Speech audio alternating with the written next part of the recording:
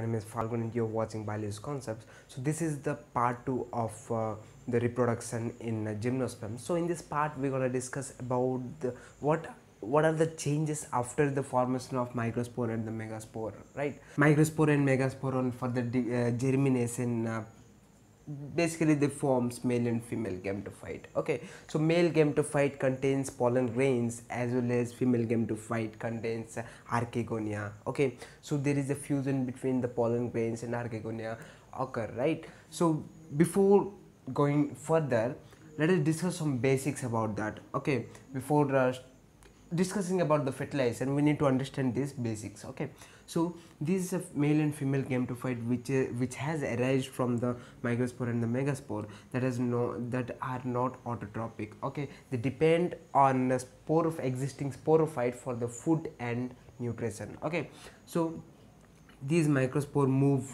by the wind. They move by the wind current. So basically this is the part of the reproduction that is what we're going to discuss very briefly.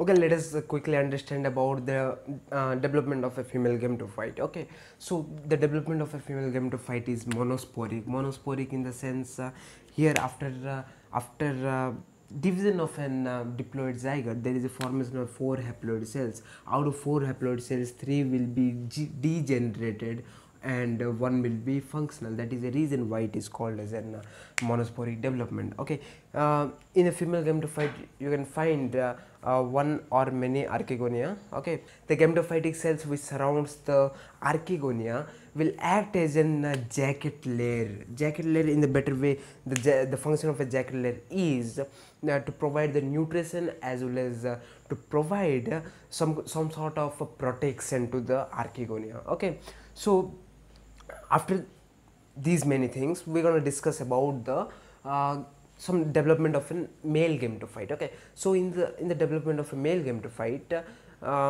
you will find pretty much thing. There is no such complications in that. So basically, a male gametophyte contains antheridia as female gametophyte contains archegonia. In the same way, it contains antheridia. Okay, so antheridia produces pollen grains. So pollen grains on germination produces pollen tube.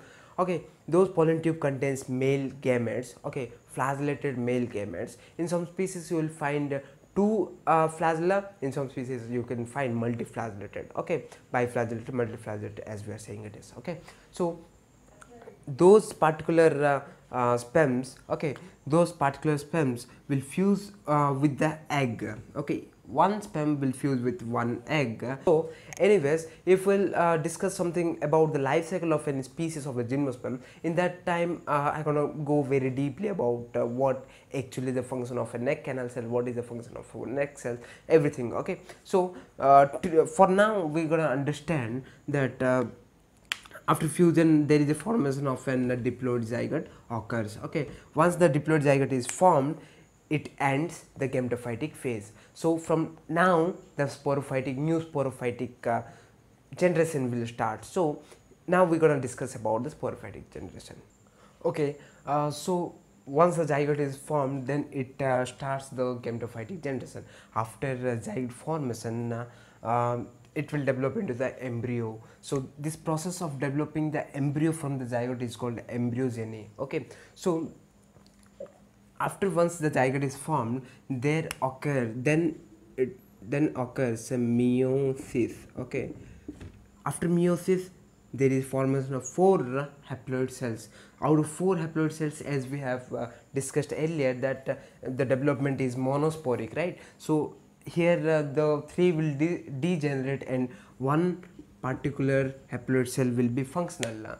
This 1 particular haploid cell which is followed by the mitosis, okay, which forms the number of free nuclear divisions occurs, which forms the number of nuclei which are haploid in nature. Okay, so after once the division of the nuclei occur, okay, or we can say after the mitosis occurs, which is also called as free nuclear divisions. Okay, so now the particular nuclei will surround, which will grab some cytoplasm, okay, and surrounds and becomes a cellular. Okay, this nuclei now will become cellular. Okay, after wall formation. Once wall is formed, it will become cellular. Okay, now these cellular organization will differentiated into suspensor, shoot apex, cotyledon, hypocotyl, radicle. These are the components of a